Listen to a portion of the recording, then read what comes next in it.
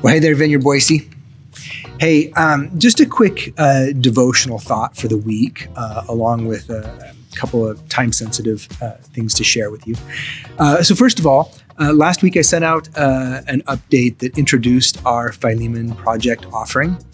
And part of that was I shared that this was kind of a 1 week window that we were going to be doing this in. And after getting some feedback that we hadn't given enough lead time for people to plan and participate in that offering, we decided to extend it for 1 more week. So that'll be open throughout the end of this week.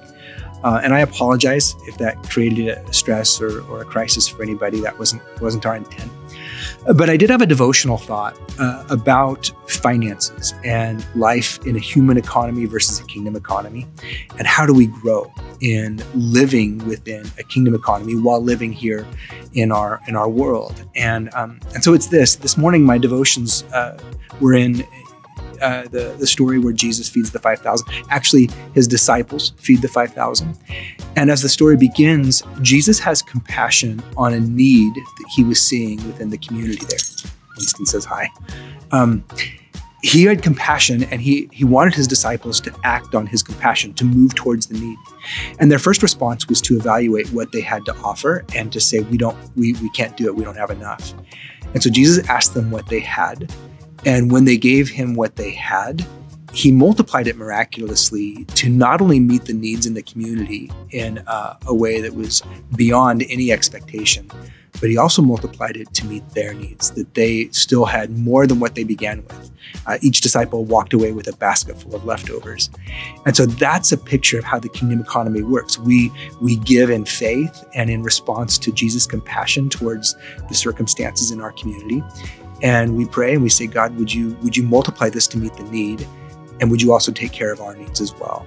And so I want to encourage you to, in your own financial participation, whether that's here at Vineyard Boise or maybe with other organizations that you partner with, do it from that heart, to pray that Jesus would multiply the part that you can give to miraculously meet needs in ways that demonstrate his kingdom and see his kingdom extend into our world, and also to provide for your own needs as well. And Andrea, I've certainly experienced that in our own home, in our finances, and it doesn't really make sense from a human perspective. It doesn't work out on paper, but it always works out in the kingdom. So there you go. A couple other things. First of all, we launched a series in Philippians this last Sunday.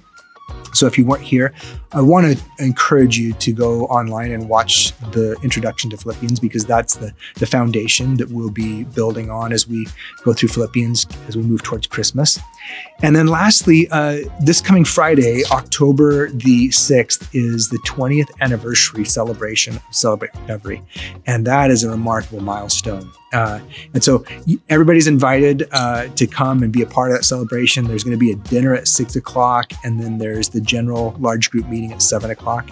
And I want to invite you to come and be a part of celebrating that significant milestone in the lives of that ministry and all the people who've experienced transformation through participating in Celebrate Recovery.